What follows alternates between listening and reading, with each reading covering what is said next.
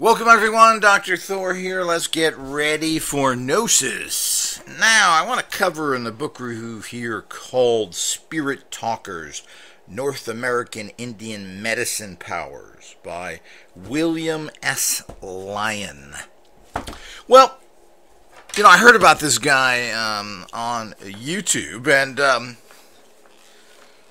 I listened to his interviews and so forth to find out where he's coming from. I mean, I've always found American Indians kind of strange and not really knowing what type of empowerments they claim to have, what they've done, and of course, like everybody else on this planet, everybody seems to be very corrupt and disconnected. Certainly the American Indians are not these great spiritual gods. They are known for their warfare with each other, by the way.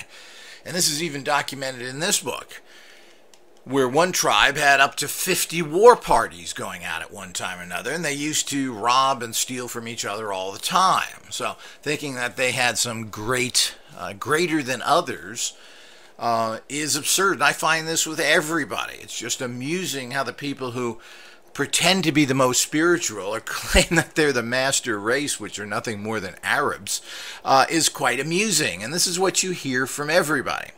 So, as with everything in life, there are no good groups. There's only good individuals, plain and simple. And those are hard to find. But it's always been a problem because you see this with so many cultures that tend to be poor that they really seem to have absolutely nothing. But you really don't know what's going on in these societies. Just I have the same problem with the voodoo men and the African powers and so forth. There does seem to be some awesome powers here, but they're involving people that don't know quite how to connect that to the real world to make their environment better, and don't seem to care about anyone else. I mean, the American Indians, some of them, of course, with the gambling that's come, have made billions, and other tribes have absolutely nothing. So they're not helping each other. This is back to where it was before. There isn't one unified Indian nation. There are individual tribes, and they don't give a damn about the other ones. Most likely, if you go back to their history, which isn't that long ago, they were killing each other. So one of the reasons why the basic, quote, American groups were able to take over the Indians so easily was the fact that they were fighting among each other. This is a classic story of divide and conquer that goes back to so many things. In Hawaii, the Polynesians, everybody loves King Kamehameha. Well, what did King Kamehameha did? He united the Polynesian tribes through war, of course. So he killed everybody and took over. So this is the story with all of these, and of course this is something that we have to deal with in general to understand what is going on here. But also, I have a big problem of people ignoring the great shamans that we have in this country of the United States. Well, people want to go somewhere else, Mexico, South America. Well, we have great shamans here. The hoodoo voodoo people, the American Indians, all of these people are great shamans with great abilities. It seems to me have been quite ignored. And we go to people that write books like Castaneda's to a Spanish culture, or Mexican culture, I should say. And then we look other places, and people seek spirituality, like those phony baloney Tibetan Buddhist people. I've never found one that I would allow to cut my lawn. I found that any American Buddhist that I've ever found, I should say European American background, or I should say American background, have all been the most scummiest people I've ever met. Unbelievable how rotten these people are. So we need to understand that and keep that as well defined here. What's very interesting about this book is that it actually talks to you and tells you about the actual going-ons in many areas. Now, I had a little chat with the author here through his... he responded to a comment that I put on his interview, and the comment was the fact that he talked a lot. He's an Indian worshiper. This is a problem. You can't be a researcher if you're a worshiper. If you think that these people have it all and do everything, and you idolize them, well, you're not a good researcher. You should always be while friendly and open, personally, I don't believe in respecting anybody. So I'm not sure what respect means, but I'm certainly not going to give credibility to any authority figure. Question all authority. Believe no one is where I come from. So that doesn't mean treating people like garbage, but I'm not going to fall over them saying how great they are. There's nothing great about the Indian nations or what they ever achieved. Most of them didn't even get out of the Stone Age. Now, is that important? Well, I don't know if it's important. They didn't want to get out of the Stone Age. They live a very particular lifestyle, and that very particular lifestyle fits their what they're into. And are we to judge? Well, what we do is for Westerners, we judge by the fact of how big is your houses, your castles, where did you evolve to from living on the dirt. Now, if you're forced to live on the dirt, that's one thing, but it appears that these people like to live on the dirt, and they like nature, and manifested not from making tools and having metals, but from using spirits and abilities to use and control their environment. So, but I had a little discussion and said, well, this is all nice lore. You're just talking lore here. These are stories you're passing on from others. Even though he has claimed that he has spent 40 years with the Lakota Indians doing his research. And apparently he has, particularly Black Elk and a few others he talks about, who he has spent years with going around doing their little medicine tours. But what does that mean? Now, one of the problems with him is that it is lore, unfortunately. He doesn't write this book in any fashion of saying, I personally witnessed this. He's giving accounts that are 120 and some are 140 years old.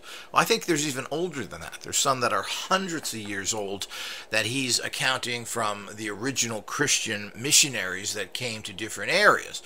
And he's giving accounts from their writings. Well, I'm not sure what to make of that. So, but they are third-party accounts.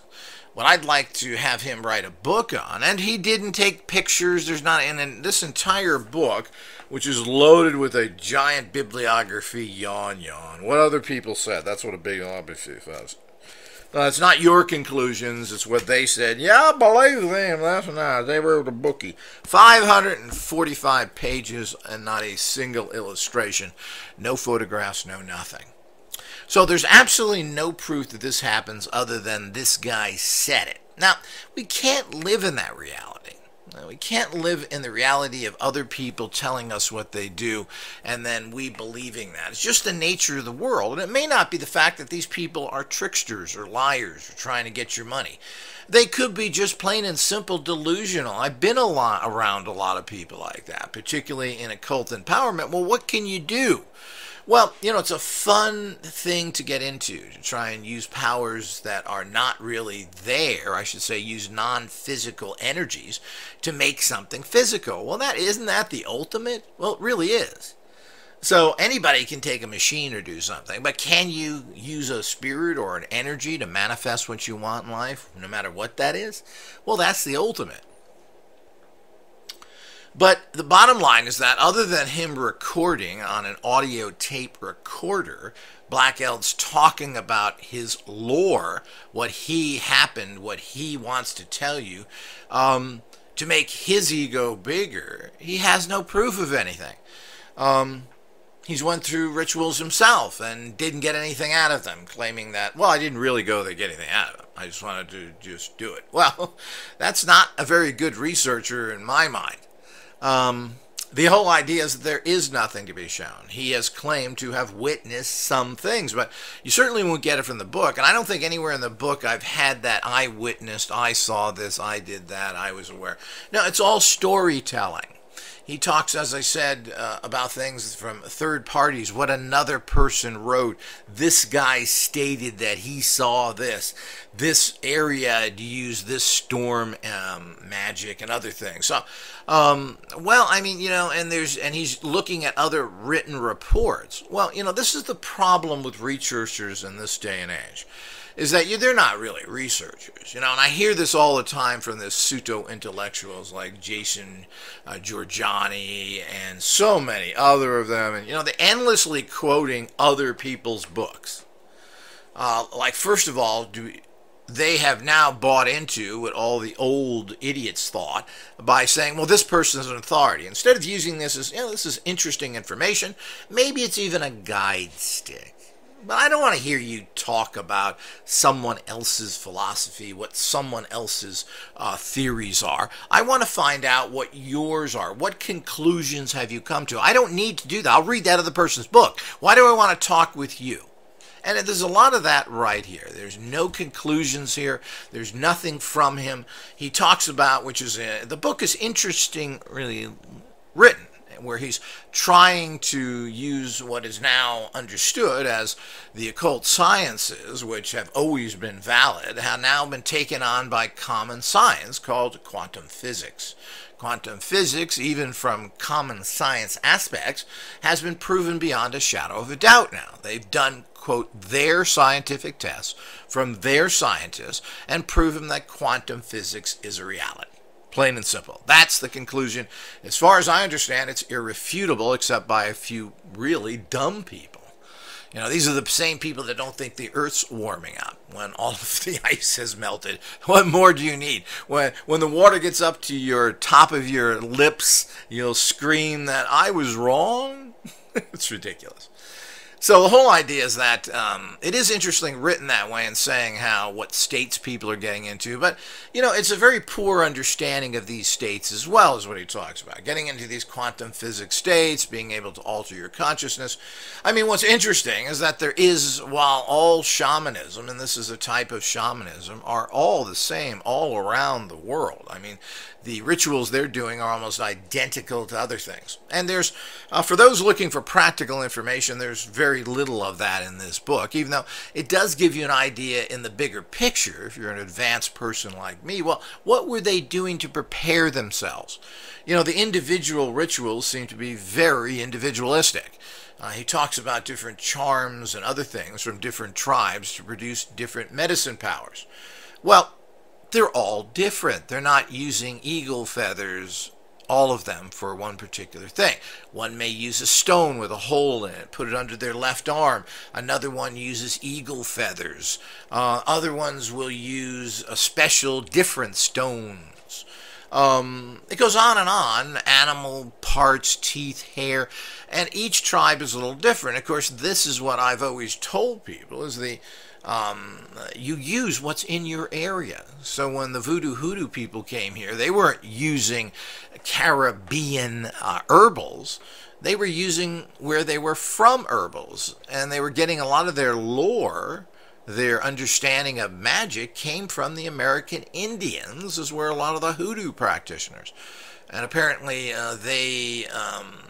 because they were both persecuted, apparently there was a greater friendship with the blacks to a certain degree, but I don't, it's hard to trace all that. But that apparently makes sense, of course, that they would be working with people that saw the world with the same kind of view, other than the idiot view that they got from the basic white people that were in North America at that time. So we all need to understand this, of what is going on to get that complete concept. So he goes in there, and there's 3 or 4 pages of what people use for, let's say, weather control. And every one of the tribes use something different. And even practitioners within the tribe use something different. So all of this comes down to a horrible problem with trying to figure out what people were doing. There are some practical things. Apparently, the American Indian tradition, which again is very shamanic, is about purification. That's what all these sweat lodges. Apparently, sweat lodges were common among most Indians, where they would go in to purify themselves. The spirit said that you stink. They don't like the smell of humans. And to purify yourself, you do that. You would fast. You abstain from sex. This is all typical shamanism. They all do this to alter their mind, to produce different chemicals, to get you into height. If you don't eat, you go into heightened states. So anytime you do these things, these heightened states come along because you're trying to survive. And to be survival, it means your senses have to go up. So the whole idea, if you're not eating, it means you're dying. and you're dying because you haven't figured something out, so your body kicks in and pushes you up to higher levels. But purification is a big part of what they do. But it also is dependent upon any other factors.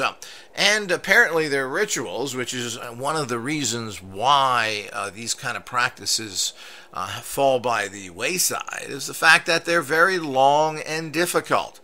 Their priesthood made sure things were difficult to do, took a lot so they could preserve their jobs, because that's what a lot of this is, too.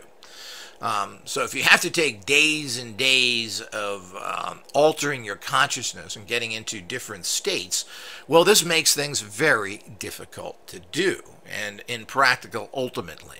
This is one thing the author cites. The reason why the Indians died of so many diseases, well, it took too long and they couldn't treat enough people. Well, this is what happened even with terrible modern medicine.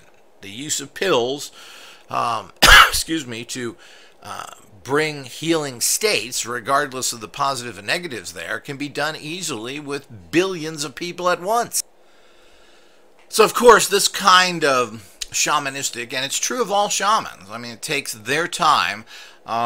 They don't seem to be able to affect large groups of people, which makes them very impotent in war and other situations. And, of course, this is true. This is one reason why the superior military has always conquered other groups of people who are spiritually very advanced over them. Because it doesn't appear that they can generate enough of this to really affect people to the degree. There also is a great conflict.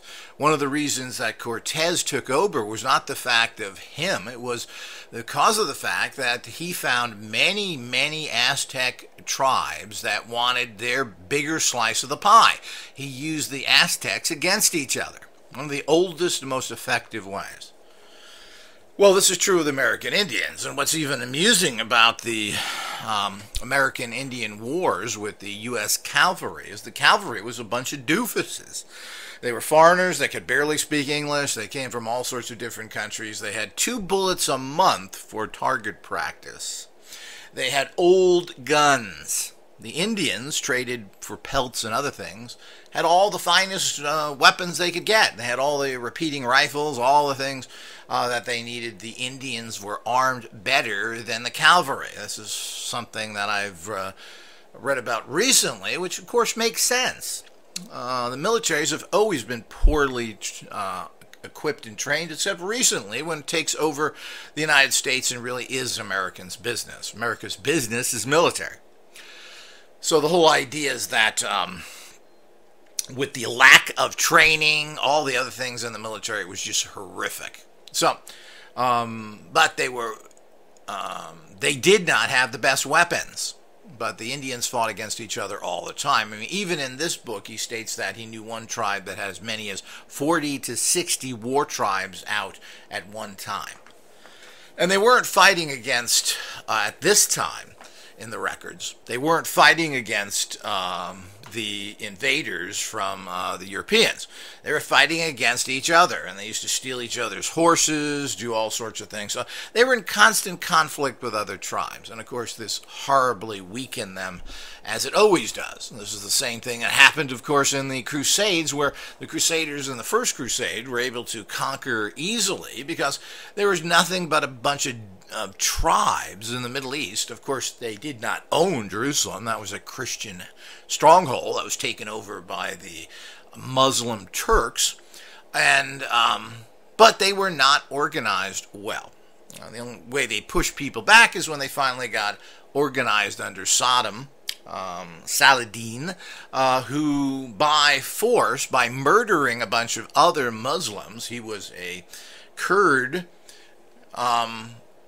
he united the tribes again and then fought the Crusaders. That was the only time they really gained any kind of footholds against the Crusades. So this is so true. So I talked to him, I said, you know, this is nothing but lore, and everybody has lore there, Mr. Lyon, and I've heard the most outrageous things in my life. I've seen some amazing things, and certainly there's these abilities out there. We've heard enough about them. I've seen some of it demonstrated. And we certainly, there's much more than I have experienced personally. But, you know, anybody who's a serious researcher, you get into the show me state. Well, okay, you say you can do this, let's do it. Is there something you can show me that has proven you are a person of empowerment? And this always tends to be very difficult to find. And people don't like to demonstrate outside of their culture for obvious reasons because they've been murdered by everybody else. The Hawaiians don't want to do it. I'm not going to show whitey. They hate whiteys. So they hate non-Hawaiians. They've taken all their land. They get they don't get any land back. All the jobs go to, all they have is really slave labor jobs in Hawaii. It's all, cooking, cleaning, that's it. The top hotel jobs, restaurant jobs, well, those aren't going to Hawaiians. People come in. I mean, some of the most, the hoteliers who are famous are the Swiss that come in and run hotels and so forth. Well, last time I checked, Switzerland wasn't close to the Hawaiian Islands. So, I mean, this is the kind of nonsense that's going on. So everybody is very much teed off and unhappy, and rightfully so. But the problem is this extends to everybody instead of the usurpers, the robber barons, the rich guys that exploit everybody, including their own people. But so you're not going to see a lot of this. You go into the black community, they're not in Africa, they're not going to demonstrate to you. Maybe you can buy something of any of these people to a certain degree, but they're not going to give away their secrets and so forth. And you can't go for a weekend seminar and actually get anything out of it. I did go to weekend seminars with Rolling Thunder, and he did produce some amazing feats of healing and weather control and was able to demonstrate it. And of course, apparently he doesn't think other Indians are powerful. When I told him that, he said Rolling Thunder wasn't an Indian. Well, he had power, buddy, and that's all I care about. Your Indians are better than my Indians. Is that it? That kind of shows you the low level this guy is coming from, which I still wonder. So the whole idea is that you have to see things. So it's just lore. And what he's doing here in this book is unfortunately a bunch of third-party statements that can't be verified. Is it fascinating? Yeah, it's very fascinating. How much of it is valid? I have no idea. Statements came from everybody from priests who said they saw amazing things happen to a whole bunch of other people that said the amazing things happen. But they used to call the Indians conjurers, magicians. They were doing tricks. Now, is this true or not? How were they doing that? I have no idea. So they were claiming to create lightning intense, rain intense. Well, how did they do all this stuff? So can we believe any of it? And someone's able to do that. Well, how could they do that through conjuring in terms of they built this whole stage in a teepee in some sort of area, and then they were able to reproduce this for a group? Very interesting. And, again, these are all the details that's very hard to, because, this is how you have to go back and forth with someone when they're sitting in front of you to get these more interesting details. So they were labeled as nothing but conjurers and magicians by most of the white people who witnessed what the Indians did.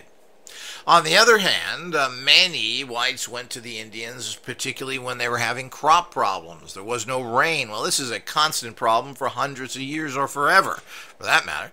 And supposedly they were able to get results. And there are wild stories of too much rain and it flooded some areas, and they killed the guy who created the rain. So, I mean, there's stories like this which certainly can be true.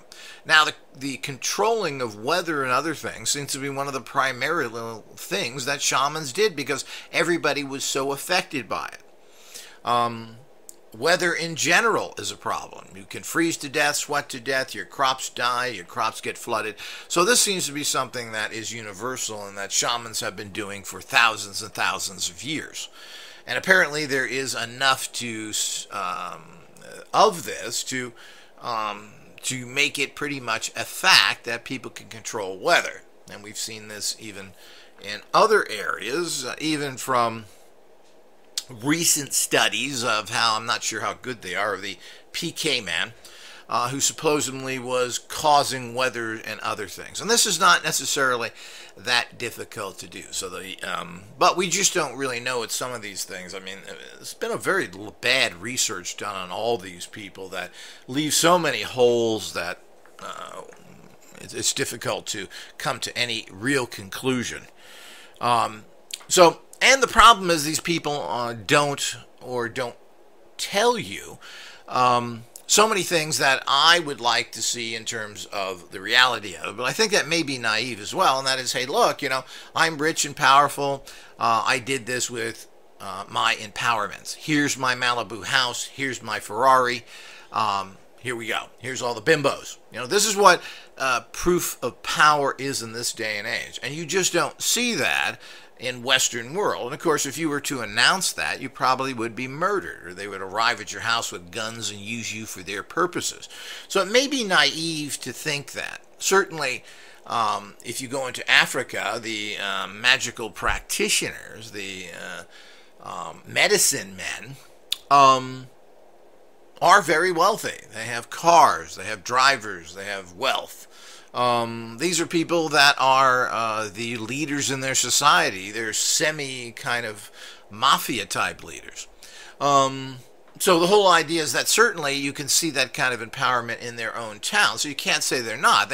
They do quite well. And this goes with the Santeria people, the voodoo people, the hoodoo people, etc. They found a lot of these people when they were harassed in different times, and they had stacks of money in their house from people paid them and paid them well. But you can't go around necessarily showing this off. A famous hoodoo case where a guy was very wealthy. Well, here's a black guy, very wealthy, that all the white people are looking at. If you're too rich and spending too much money, well, there's going to be a problem there. They're going to kill you or take your money or whatever. I mean, so, it isn't that simple. We think so in this day and age, but I think that's naive as well. There's so much more that has to go on. You just can't stand out there and say you've done it this way. You have to make it look like you made your money in another way, whatever that may be. So this is the problem with this. When I'm, as a real researcher, I look at these issues. Other people don't. As I said, this guy is a worshiper of Indians. He believes everything they tell him, and he's just in awe of it. Yet he himself personally has no abilities, has done nothing, and apparently, I don't know if he's ever been helped or not. He listens to the stories of these guys who are making their living this. What are you supposed to say? I don't have much power, but I heard this other guy does. Are you going to sell that somewhere? And these people are selling their Indian philosophy for money and been traveling the country as he's been, getting paid for talks because there's something special. So, but it just is lore. Now, what they've demonstrated or not, I've listened to many of these Indians in different interviews for over 20 years now and was never impressed by any of them. They also have seemed to be very shy of healing people because of the legal problems, which again just may be realistic. I have to wonder, though, is that really a problem, being an Indian shaman and working on somebody spiritually? I find that hard to believe, but it certainly could be a problem, considering how persecuted the Indians have been right up until the into the 80s, where there were even separate bathrooms for Indians. After the blacks, of course, that had stopped years before that. So it's all very, very problematical when we look at it with all this. And people who have been annihilated and everything else, well, they're not going to be overly open to you. But here we are with Black Elk spilling his mouth, diarrhea mouth, talking to this guy. He's recorded all these things of what he said. But, what someone says is lore. So what someone does is proven empowerment, and that's what we have. We have to see that, and that goes for anybody. What does this do? I mean, these people are claiming to have this. It's not just like everything else in life. I mean, we teach people how to empower themselves, and each person reaches a level that they're willing to do that for. So you add these empowerments to your life, and your life gets better, and that depends on you. These people are saying they're doing things directly. So everything from being impervious to bullets, to bilocation, astral projection, all the things we've heard about, all the things that anyone who's read a Castaneda's book, these are the kind of things that these Indians claim they can do. So it just goes on and on with these things. And how do we know what is reality and what's not here? Now, as I said, the book is very, very fascinating. I do recommend it to everybody. I believe there's some sort of PDF copy that you can buy from the author. The book itself is $28, which is a fair amount for a book like this, considering it's basically historical. There's no how-to in it. It doesn't empower you. It doesn't do anything. So I think it's a little expensive for what it is. But it certainly is a very thorough description of what Indians did. And it goes through all these different things, but it is just lore. There's no proof of this. You know, he quotes books from 1860. That this person said that, this guy did that. Well, you don't have any proof that what these people said was right or not. So, and the descriptions these people give are quasi in a lot of ways. Yeah, they're powerful, yeah, they're not. Well, we just, there isn't anything really clear here. And this is one of the problems with writing a book like this. And if you listen to him when he is doing his interviews, he's stating everything as fact like he saw it himself. And I had to watch them a couple of times, and there's never a single statement out of his mouth that I saw this. I find him contradicting the fact that he wanted to get empowerments from a little empowerment by being buried alive for 3 days. He originally said that this was a great experience he got out of it. So he had this whole little spiritual thing happen, but he followed that with saying, I got no powers from it. Then his second interview, he said that it wasn't his point to get powers from it. So, well, here we go again. I mean, you can either get empowerments or not. And the difficulty of performing any of these shamanic tasks and the dangers of them and the physical stress of them. Imagine being buried for 3 days. This certainly does all sorts of things to your mind and is starting to open up different survival channels, piquing all of your senses because you're trying to survive. These all have effects and, of course, allow you then to use non-physical energies through your senses to manifest things without the use of direct physical tools. This is all part of the process. And, of course, he goes into all this, and as I said, he goes into the quantum physics of it in his own little way. And it is interesting that someone does that now, so it gives a little bit more credibility. But I'm not sure you can give credibility to this. The highest form of everything is an advanced form of, quote, occultism, otherwise known as magic. So, magic is when you're using energies that are not your own and manifesting with them.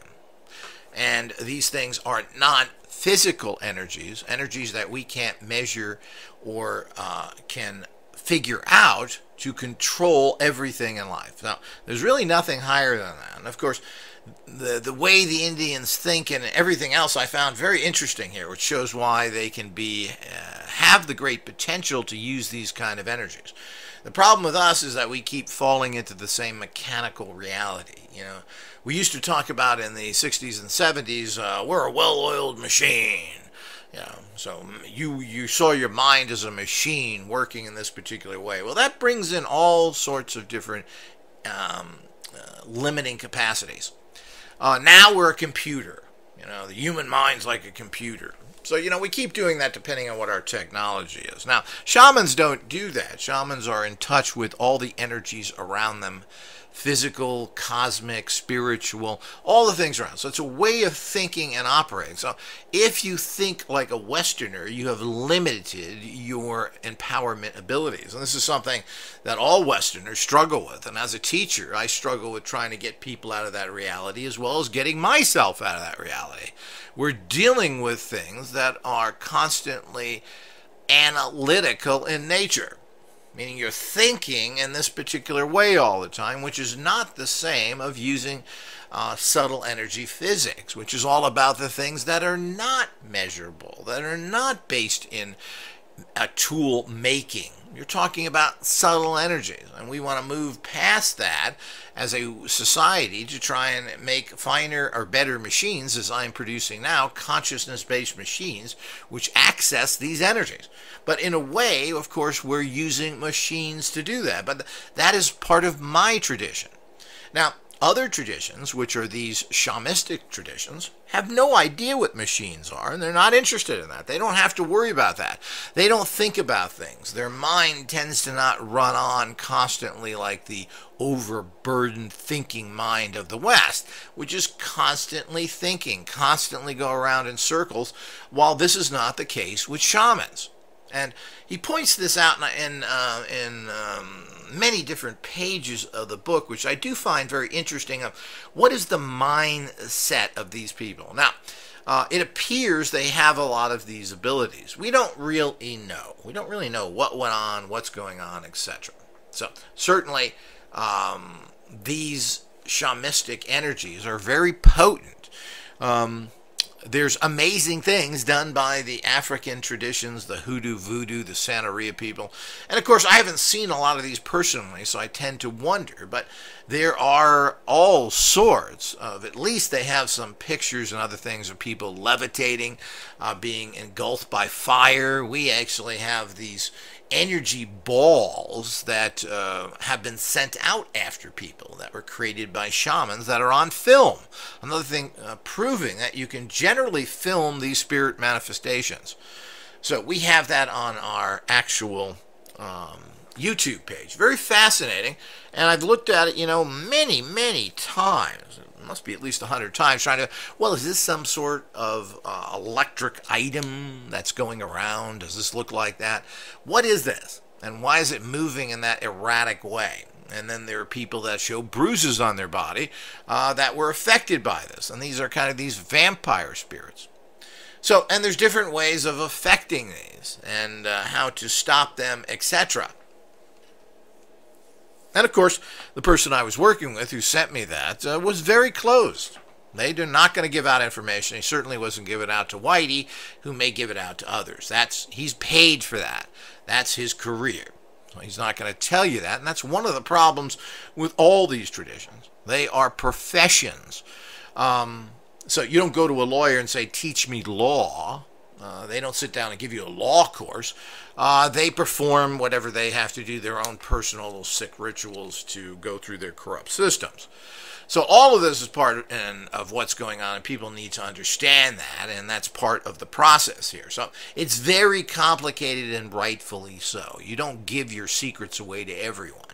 But what is real, what is not real? Well, how do you make the sale? Well, I'll tell you how you make the sale. You make the sale by over-exaggerating everything you do. You got to make outrageous claims, and people jump on this. This happens even today, of outrageous claims made by people, and they throw thousands of dollars at them, hoping that this is something that works, and when it doesn't, they just say, ho-hum. I just went through this with a case with someone who hired a complete maniac to make him very successful, and when he sent this guy $1,000, and guess what? It didn't work. If you follow the correct path and say, look, this stuff is going to help you, very similar to the technologies that Success Tech offers. This is going to help you. How is it going to help you? Well, that depends on your life. Do you have opportunities? Can you make tens of thousands of dollars? Well, then, if you're empowering yourself, you'll do. Now, we have never had anybody fail, but what people want is Hollywood results. And Hollywood results are very rare because you have to fit it into your life. If you're a stockbroker, you can easily make $50 million empowering yourself. The average person, well, where's the money going to come from? Well, it's very difficult to make huge sums of money as an average individual. Get a raise, get a new job, money is left to you never heard of. All these things have happened. Maybe you'll even win a little scratcher and win $5,000 or $6,000, or maybe even more. Or go to the local casino. We've had this happen hundreds of times, where people then walk out of there with $500 or $600, but they can't do this consistently, even when they're empowered. It's just the nature of these things. So it is not that easy. So how do we judge all this stuff? What is empowerment? What isn't? And what are we to make of all these things? So he's written several books. This is his latest one he's put out, which certainly gives you a great insight into the shamanic world of the American Indians that people should know about if you're interested in this entire field of manifesting occult sciences. As I said, I had no idea that they were this heavily involved. We hear about all this stuff. You go to certain events, they do their dancings. I personally have never been overly fascinated by that, but that's a personal thing. What does all that mean? What does that do? How can you tell? And you go and see the kind of poverty they live in or the corruption they live in, and you have to say to yourself, well, what is this all about? So there's always major conflicts, but that's part of being in this world as well. You have to pick out the people of power, and they may not be people that are too bright or smart. I found this as well. I've known a lot of people with power, and they're not very smart. They're not putting the pieces together. They're not working with the right people. They don't know how to make money. So they may be very good for you to hire because you have the way to make money. They have the empowerment. And you have to understand that. Just because they're poor doesn't mean that they can't generate money for you to a certain degree. So I know it sounds contradictory, but they don't have the smarts of how to have a business. They don't have the opportunities out there. But they may be able to send you great empowerments of that nature. So we just don't know with all this stuff. But the one problem with this guy in particular, and continued that, as you said, his Indians are better than my Indians. Now, it shows me he didn't do much research. Rolling Thunder was researched quite deeply by a whole bunch of people. Now, what his background is, who cares whether he's Indian or not? Does he have power or not? And his response was very childish and very low level. The bottom line is that Rolling Thunder had power and demonstrated. That's all I care. Was he God? Well, are any of these Indians God? They're fat, they're overweight, all of the stuff that goes on. They have horrible health. They have one of the highest alcoholism rates. They have a fortune now in gambling money. At least some of them do. And what are they doing with it? How are they helping their own people? I've never seen any great improvements anywhere. It seems to be a bunch of rich guys at the top skimming all the money. And they're certainly not helping a lot of other tribes. So here we go again with all of these types of situations that are very, very difficult to make judgments with. And can you make? Well, I don't think you can judge by that. Because everybody is dirty and evil. I don't care who they are. So, is there a few people who can heal? Can they do this? Can they do that? I don't know. I haven't seen it demonstrated enough. But I'm certainly not going to believe the lore that someone tells me, especially when it's third party. He spent 40 years with these 3 different Indian shamans and basically has very little to talk about. I mean, if all those years, all he can talk about is being buried for 3 days himself and coming out with nothing? Well, what is that? He didn't talk about people being healed. He didn't talk about anything really happening. He pretty much, everything that he quoted in his interviews, as is in this book, is quoted from other people, from other sources, from other books people are written. Well, what value is that? And I have a real problem with that. The bigger the bibliography, the crappier the book. I don't want to hear other people's opinions. What did you personally see and witness? None of that, or I should say very little of that, is in this book or anything else that he comes out with. He's reporting he records people, what's your lore? And of course, he's going to tell him all the old stories he was taught that came back from hundreds of years ago. Well, I mean, some people find these things treasures. I find them interesting lore. It's mythology. It's not meant to be anything of that. And if we want to believe these stories, then we're going to have to believe all the other stories. And there certainly is many of these things that have come out of Europe and other places who have been suppressed and murdered by Christianity. The point is there were all sorts of powerful shamans, and still are, in all over different parts of Europe. What? They're ignored? Well, the point is that we're going back to these other stories. And there's plenty of stories, particularly has been documented in the last 2,000 years by the Catholic Church. They're called saints. You could call them shamans if you wanted to. Guys they claim floated up in the air, even spontaneously. And there are literally, supposedly, and again, it's at a time when, can we believe the reports? Literally floated up in the air. I think it was Cupertino, and he was known to just float. What is going on there? And documented hundreds of cases of this that by other priests. Can we believe this? I don't know what to make of it. But these are shamans. The saints were shaman, people who did certain things, healed people, had certain abilities. Well, these have been fairly well documented, but it still comes from a prejudiced source because it's documented by the church that these people belong to. So what are we to make of all this? Well, it's like everything in life. It's a giant stew, and it's all kind of mixed together, and you have to kind of reach in there and grab something and see if it has value to you. But I'm not going to take any values from any researchers who said, I saw this happen. If you don't tell me that, and then I have to go by your personal credibility. That should be backed up by artifacts, relics, photographs, movies. All of this is there. Now, what happens with these things is what happened with the bozo boob heads of SRI, Ratzeltag and Halpra, who sold their soul to the CIA and continue to. Yet they photographed people like Uri Geller, who has been disgraced, or at least the unamazing Randy has had major impacts on this and actually even affected government and what we're doing today. So don't think that these things aren't important. So it was on film, him doing everything. Now, whether he did this or that, and I've seen things that are supposed, I haven't seen anything to discredit him strongly or not. None of it happened. It all maybe could be, etc. But the bottom line is that it's just not true. So there's documented film of him doing everything they stated he did, and they proved him to be a Suker psychic, plain and simple. Proved him. So the bottom line is that everything that Randy has done against Uri Geller has been a contrived case, from what I can see. Yes, there are tricks to do things. What does that mean?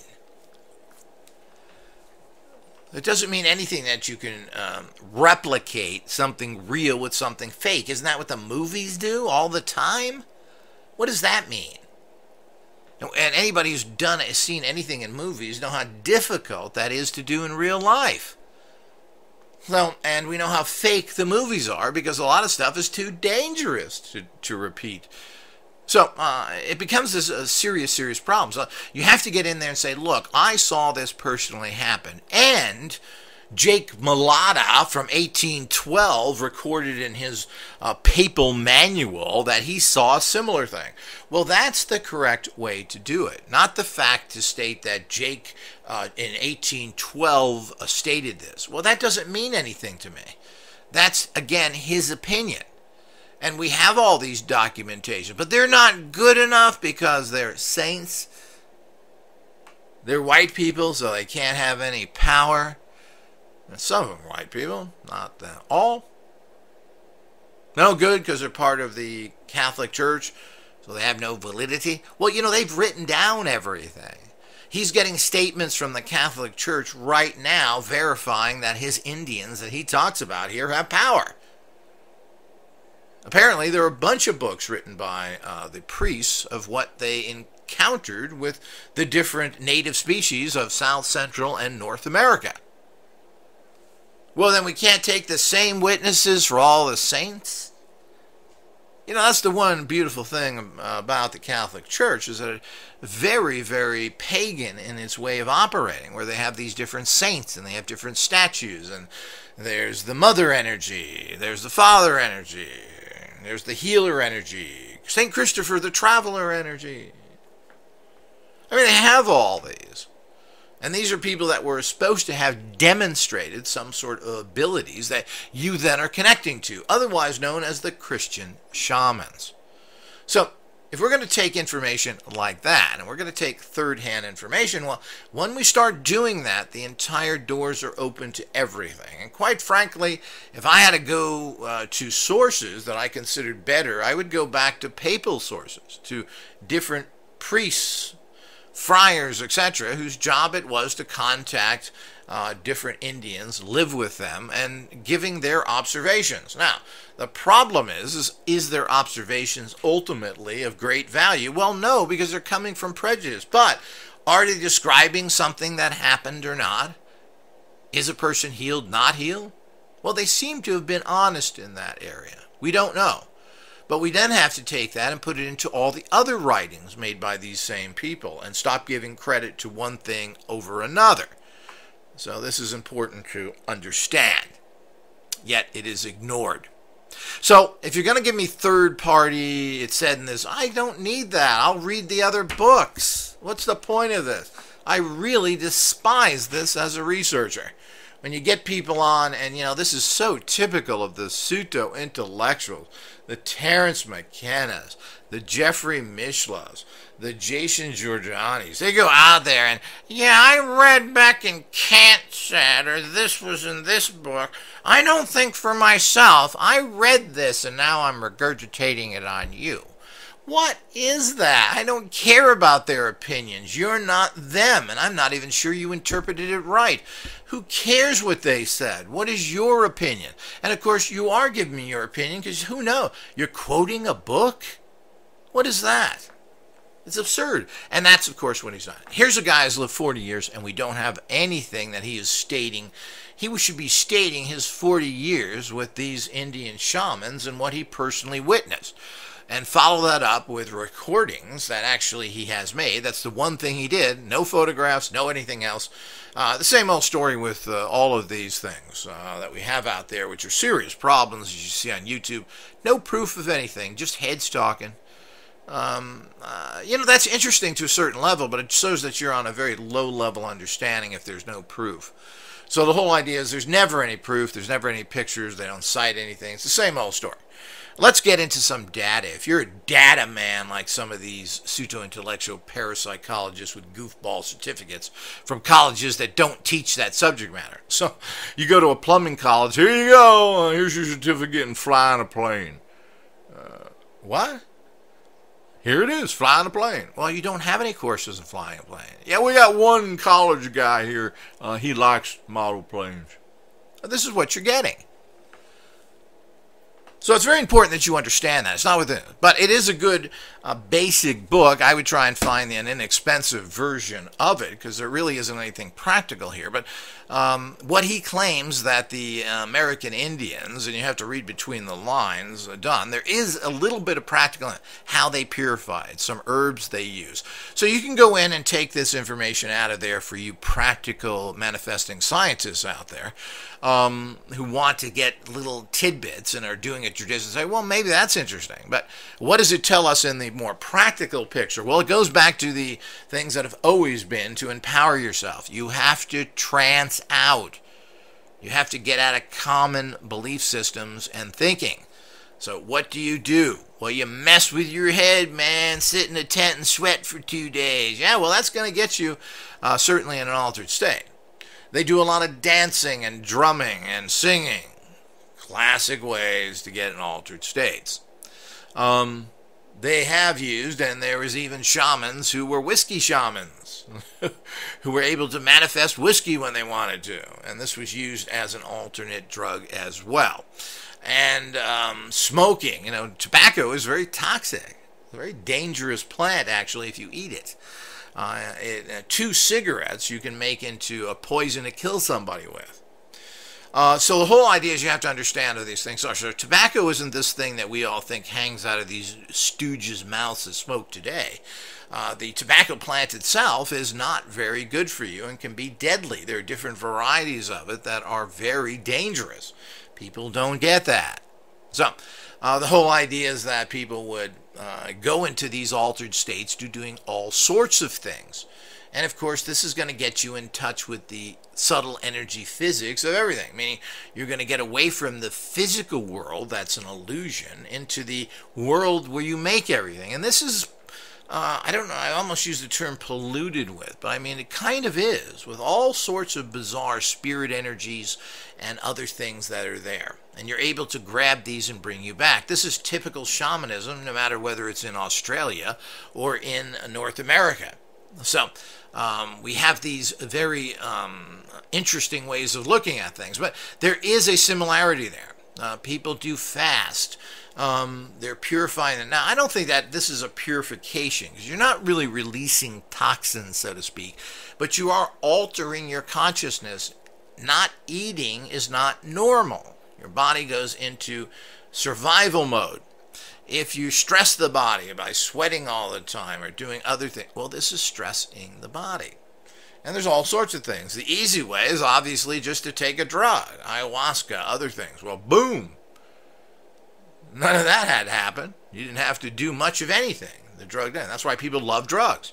And I sympathize with them. And I'm a believer in using natural consciousness alterers, which are marijuana, alcohol, ayahuasca, mescaline, all these things.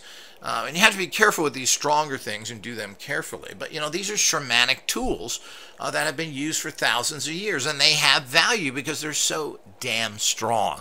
Boom, you're knocked into that whether you like it or not. And I don't know if what percentage of people have the good trips or bad trips. It's hard really to say. So all of these things are necessary tools, but there are some of that given to you, and there are some, as I said, practical things. You can kind of figure out a little techniques that these shamans were doing and try and incorporate it into your practical reality, which is what Success Tech is all about. We use technologies, which this is the shaman technology, in modern times. There's nothing wrong with using ancient shamanic or empowerments in modern times. Why not? Ancient grimoires, ancient books of magic. These are all things that are manifesting technologies. Why aren't you using them? They're there. And of course, here is shamanism. How do you use that to empower yourself? Or even go to shamans who manifest for you. You know, you don't have to do everything yourself. You can buy these people. Now, there are many outrageous stories, killing animals without touching them. And this was supposedly demonstrated. So they could, they claim all this with hunting and everything else. So, yet, I mean, they've always hunted. This can't be something that is done too easily. But certain shamans had those abilities. Certain shamans could find game all the time. I mean, it goes on and on with this, had warlock, other things. And some of these great shamans and chiefs apparently got through all these conflicts without being hurt or hit or shot. You know, they're being shot at all the time. So, what are we to make of this? So, there's so much of this in the book, and it is certainly interesting to look at. And if you're an advanced practitioner, you can pick out little bits and pieces and hopefully incorporate them in your life. But as a bigger picture, like so many things, very bad research by a guy who has apparently, I believe he has a PhD. Yes, he does have a PhD from the University of Kansas. And I believe he was, I'm not exactly sure, anthropology. He has a PhD in anthropology. So, certainly should know better researching methods, but none of it's here. It's just, it's putting out like all this stuff is fact, and that's how he talked about it. When I went in there and told him that this was lore, he was insulted by that. Well, the point is, it is lore, and you have witnessed yourself very little. And that tells me that ultimately there's very, very little power there. And what somebody's grandfather did, what grandfather's grandfather, what he heard another tribe did, and this is coming from Black Elk, whatever he heard, again, is hearsay. It's lore. And one shaman's going to say how tough he is over the other one. That is the human nature. And certainly the Indians were far from being perfect as we consider. They robbed and murdered and raped each other. These are not people that are looking for a higher path. They're looking to live in a primitive, egotistical world, which means they're going to lie like a rug, like everybody else does, to make themselves special and to get more of that cash, sex, mojo beans, whatever it is that they value, whether it's just the reputation in a tribe, they're going to do whatever it takes to do that. Now, how long you can get away with that without being proof? Well, isn't that part of the game of life?